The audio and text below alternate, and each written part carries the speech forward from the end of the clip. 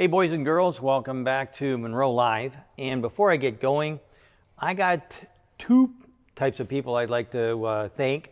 One is SABIC for the big amount of money that they gave us for the tour. But the other one is the $13 a bumper sticker guys that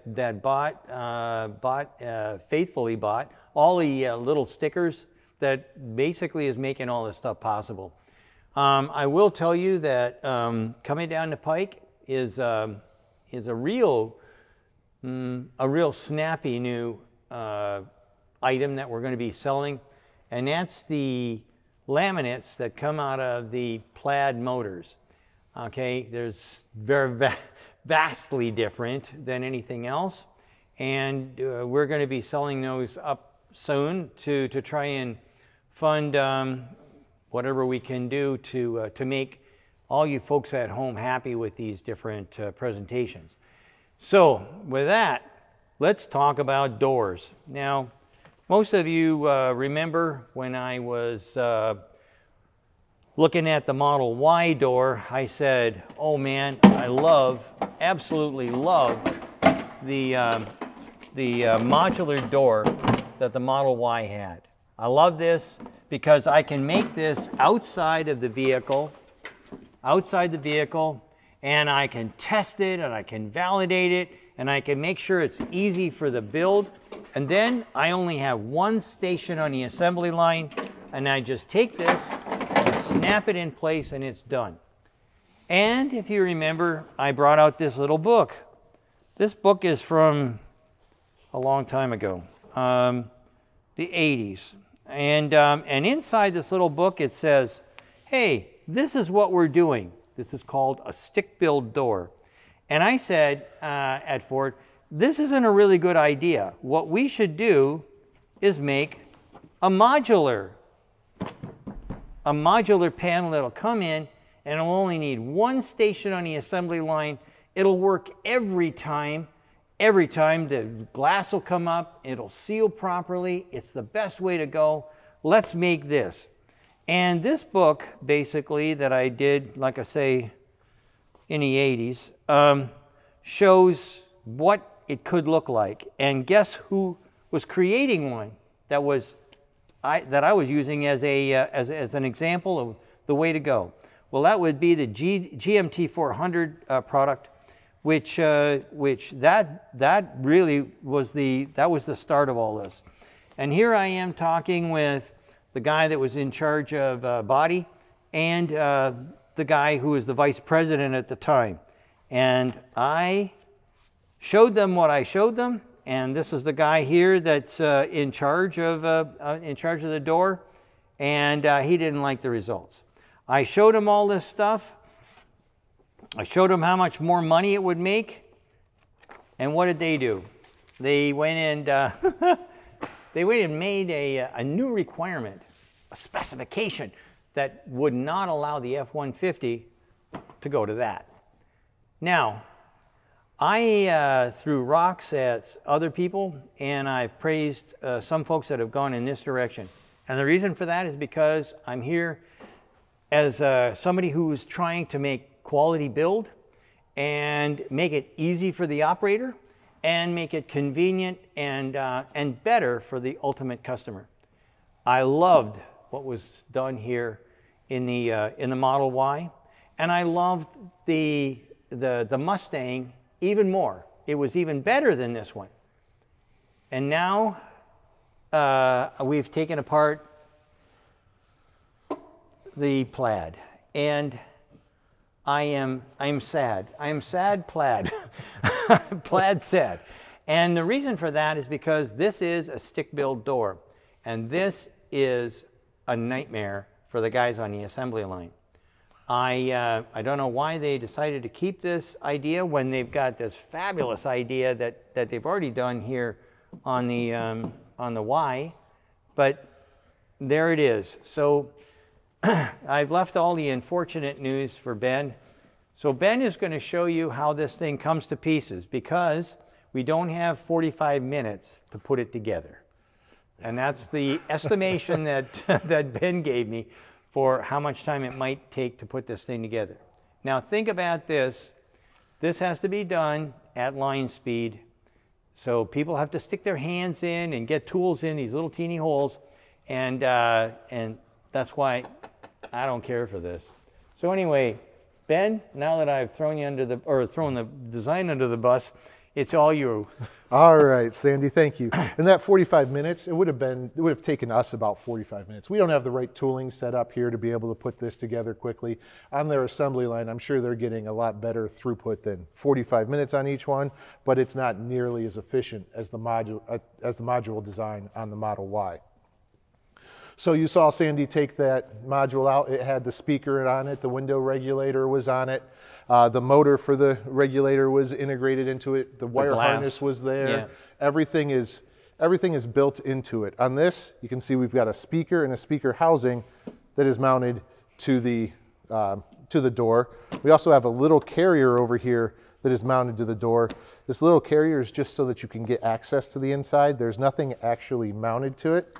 If you excuse me here, we'll get the right bit here, and we'll pull some of these screws out that have to come out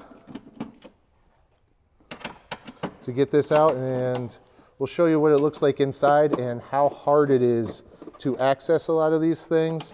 Wire harness connections that are happening inside the door that you can't really see what you're doing. It's going to be a feel for the operator each time that they do it. So as we bring this out, you would have the latch mechanical release needs to come out of here. Force that back through. So this is really just as you can see, it's a closeout panel. Nothing comes in on it, just an extra piece that they have to install. All the individual pieces go in on their own. So while you've got this out here, let's look at what the real defeating phrase is. Well, we don't want to have any extra parts. This is an extra part. This does nothing. This is a closeout panel. Now, look at that. And you can see that this, if I made it about half again as big, I'd have what's sitting underneath. The only difference is now I've got total accessibility to what's going on in here. All right, and then we do have a seal that's come off of our closeout panel. We'll get that out of the way. So you can see there's a wire harness here that is ran through. There's a few Christmas tree latches on the outside to hold some things in place. Those would be easy for the operator to put in. But this is not a small wire harness. We only have a few connections that are going to be easy to see to put in. If we go to pull the rest of this out, you'll see how big this is and how much is inside that they can't even see. They've got to feed this. I'm going to go the right way. They would have to feed all the way across to get there. So they've got to get their hand inside, feed all the way across to get over here to make the connection back to the vehicle. And pushing in the grommets. And pushing in the grommets from the inside. See if we've got this all coming out. You'll see just how much is inside, and it doesn't, there's a lot of stuff inside. It doesn't come out easily. We've got connections to the electric latch that was over here. There is a connection that's been made right now to the exterior handle that we've got to get. I'll have to get that undone so we can get that out of there. So there's all of those connections that were inside. Again, we only stick out this much on top of our closeout. All of the rest of this is inside. So you can see all of these Christmas tree connections have to be made blindly inside the body in white. This is where getting to our 45 minutes to install it, we would have to put our hand in there and fish around and find the right hole for each one of these connections to go into. By the way, you're saying that there might be some tool. I have never seen any tooling that can get this job. This is 100% manual, 100%. And by the way, one thing that you kind of glossed over that really is a to try and make work are these two connections right here. One I can pull through. The other one, I have to try and wangle it in that elliptical hole that you see right down there. And I'm telling you what, I tried this on the assembly line when I was trying to sell this. It was to the Ford Thunderbird, or they used to be called the Fox platform. And for me to try and put this thing in there was a nightmare. You had to have a guy with unbelievably strong hands to pull that in. And you can see these little tweakers that are stuck out here. You pull it in part way and then grab it with a special clamp, a special pair of pliers, and you pull it through, but you still need to have grease in order to make it so that it'll pop in. Otherwise, or you put it into a heater, warm it up. But by the time you pull everything in, this has gotten cold again, and it makes it a living hell for the guy on the assembly line. Oh, sorry. Yep, all good, Sandy. So we do have the speaker that's here as well that we can pop off real quick. They'd have to install the speaker, make that connection to the wire harness. The speaker probably actually would have been installed after the wire harness, so you'll have a little bit better access to this point because you'll have the large hole that's underneath of it that you can reach into, but it's still a blind connection that you're making. You can't see what you're doing with any of these spots. What's the edge of the stamping like? Is that sharp? This one's rounded. This is not sharp. This one's also been rounded. Okay. So it is designed for sticking your hands in there. They realize that they're going to be reaching into it often. By the way, that's a much more difficult type of die in order to make that rounded edge. So and when I was working with Ford, the thing was steel and it was stamped and raw. There was no provisions for rounding or deburring or anything else. So you wound up with operators getting hurt. All right, so not only did you have the speaker, you have a speaker mounting bracket that goes underneath of that, where if this were all an injection molded piece, this just gets molded into the original. Like that one right there. Correct, into the module carrier. So we're talking about extra pieces. This is another extra piece. Those two could be combined into one. And now when it gets into here, this is the real bugger to get put in. We have the window regulator that's installed. You can see there's two fasteners up here. Those aren't, see, we've got a motor in there as well. So those aren't too bad to get at.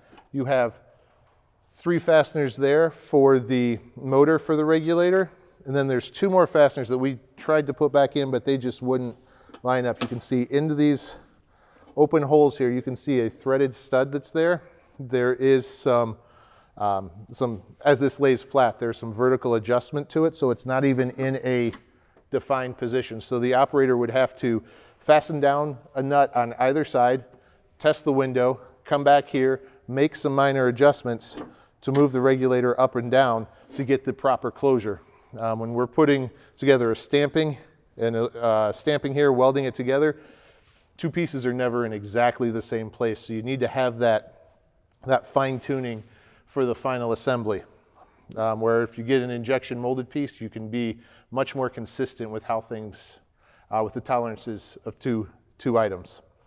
On that happy note, let me tell you that one of the reasons that I was given the job to try and see about a new design for the door module, or let me rephrase that, to try and come to something that would help out, is because we had a batch of cars that, again, back to the Thunderbird from a long time ago, we had a batch of cars that they could never get right, 4 or 5 days. Now, I tried to get that into my assumptions when I was writing this report, and I was told, no, that'll all be, once the operators figure it out, right, learning curve.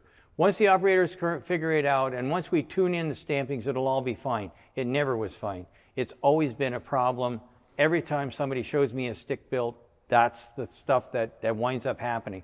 This thing can actually put a car on the sidelines for days trying to adjust it. Yep, so that's after it gets installed, the issues. When you take it out, when you're trying to just put the regulator in, you're going to have some alignment issues. So we've got a couple of fasteners here for the top of the regulator we will remove. And maybe remember, out of there. This is vertical. See that slot in there? What happens when the nut falls inside? Because normally this isn't built laying down. This is built like this. Oh man, that's heavy. This is built like that. So dropping fasteners inside the door, it happened all the time. And what happens? The customers don't like it. They hear the rattling noises and things like that. Now you can get them out. You have little magnets that are on the end of a long flexible stick, basically, and you can pull them out. But at the end of the day, it just is an irritation. It just slows the assembly line down. And we are going to set it down just for us. It makes this a lot easier of a process. We will get off of the speaker there. Oh, you're not done yet. Yep, we're going to take out you have some motor fasteners here. They're holding it in place. Again, all this has to be done at the OEM on the line instead of getting one piece in where they can just pop it in. So while he's undoing that, I want to tell you that we have something called a quality report card. And what we do with that is we can calculate the cost of quality. The cost of quality for something like this is astronomical because there's so many variables, so many hidden parts, so many parts that are difficult for the operator or anybody to try and figure out. It drives the cost up, because when you have a new operator, or you have one of these regulator systems, because remember the glass is on this normally as well, one of these regulator systems that isn't quite right and it causes grief, you're sidelining a car in order to just get it so you can make the other vehicles that are in queue. So are you done? You're going to shove it out now? Yep, we're going to just show real quick how hard it is just to line these holes up. So even if this was vertical or sitting down, I'm blindly having to move around this motor to try and line up the holes. There's no locating features anywhere on this to help me. When you come to the top pieces, the top of the regulator, you've got to try and move it around to find it and hold it up. Then you've got to take your other hand to drive it in. So whether it's vertical or laying flat, it's a two-handed operation to try and line everything up, to get it in the right place, just to be able to put the fastener in and then hope you're in the right place with the variable locations on these, with the slots that you can use. And remember, this is heavy. It's got glass on it and everything else, and when it comes in from the top. So we're going to be sliding it out of the slot here. You might want to come around. Actually, I think this one, Sandy, has the glass installed in vehicle, so the glass will come down in the rail, and there are these two holes. You would have looks like our regulator's all the way at the bottom right now. Your regulator would be positioned all the way up. You would put your glass in. This opening is not large enough for the whole regulator assembly to come out. You can see it doesn't fit back out. There's no way we could put that in with glass. So they are going to be using these two holes here to drop the glass in and then fasten to the connection points on the regulator. Okay, so this, I think it comes, I think we got it back out here. It's where they put it in and took it out. If we can get a piece out. Oh, that looks much easier to do than what I was anticipating. So, but it's not a simple drop in. It's not a big hole to put it in to be able to line it up. You have to squish it together, pinch it together to push it into place, and then open it back up, line up these threaded fasteners with the slots at the bottom, line these fasteners up with the slots, line these holes up. All of that's done blindly with your hands inside of the door. That's even worse than I was anticipating. It is a son of a gun. It's a yes, and then again you've got your where you connect to your windows. You've got those would be in the proper location, and you are driving through these holes, fasteners into the carrier to be able to, The pucks, they're called. the pucks to be able to go up and down with the window. So it's, again, another opportunity to drop a fastener somewhere. Okay. A lot of alignment issues that you would get. So you've got all of that. So we've got that out. Then there's also the exterior latch that's in here, that there are fasteners. You can, we'll walk around here that you can see that you have to go through this hole and through this hole to get up into those fasteners. There's one down here that they have another hole you're going through. You have to have long extensions on your tools to be able to reach them and get that put in. So we're going to leave that in location. We're not going to pull it out right now. But it's just another thing that's inside the door that you've got to build up. And then the latch is also built, is also mounted to the door, which is a common thing for all types of doors. Yeah, but okay, so we've got more? Oh, nope, I was moving to where you are right now, Sandy. Actually, so Ben's going to tell you about the good thing. Yep, the good thing. So this is the glass from the driver's door. This is a laminated pane of glass, which means there are two pieces of glass here. You do this for NVH purposes. It helps reduce the noise coming into the vehicle. So what they have is they have two pieces of glass, and there is a film in between them. When you heat up the glass to form it, it bonds it together, and you end up with one assembly with two pieces of glass in it. This is heavier and more expensive than standard glass, but with an EV, this helps reduce the road noise because you don't have the engine to cover that up. But what Tesla did on this one, this is the first time that anybody here at Munro has seen it. They have a different profile for their two pieces of glass, for the inner and the outer. This would always be in the door, so you would never see it. On the outside, you don't need the NVH characteristics of it inside the door because the door is giving you all of that on its own. So by doing this, they've been able to save some weight. And like we like to say, you know, it's a gram a day per engineer to help reduce the weight. Whoever came up with this idea was able to reduce 0.1139 kilograms from just this piece of glass, and that's about 1/4 pound. So if we were to take this and apply it to the whole vehicle, you're looking at taking about 1 pound out of the vehicle. You could be getting some cost reductions, some minor cost reductions, because you don't have as much material that's going in here. So it's really a win-win from a weight and a cost standpoint. And you aren't losing any performance from doing this.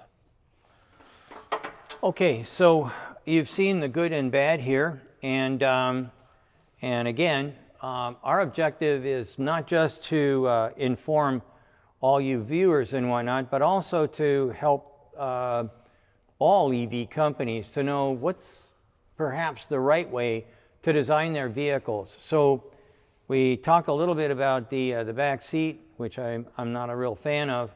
This I didn't know anything about. I just assumed that they were going to go with another module. But this is a good opportunity to reduce the amount of labor that it would take to put together, and also to make a better quality product. Mm-hmm. And while we were talking, I was thinking, you know what? I wonder if this is the reason, because this is the back window, I was wondering if this is maybe the reason that the insulation, what do you call it? The insulation that goes around the seal that goes around the door, maybe that's why it fell down, because this isn't quite in the right spot. Again, with that module, I'm pretty much guaranteed that it's always going to be in the right place because it's built offline and in a wide open space. This, you can just see, I'm sure you can imagine how difficult it might be to take this, fish it through that hole, and then try and figure out how to put nuts and bolts and whatnot on this thing. So anyway, not probably the best thing that Tesla might want to hear, but think on it. Again, it's not a new concept. This was done in, actually, I don't know when, 84, I think. 87, sorry, there it is right there. 7/16/87, 1987. So anyway, there you go. So thanks for watching. Ben, thank you for your struggles there. And you didn't bleed or anything, Oh, so not that's this good. time. Yep. So keep watching, and we thank you so much for all your support. And if you are an engineer and you're looking for a job that's different, we are hiring. Thanks so much. Bye.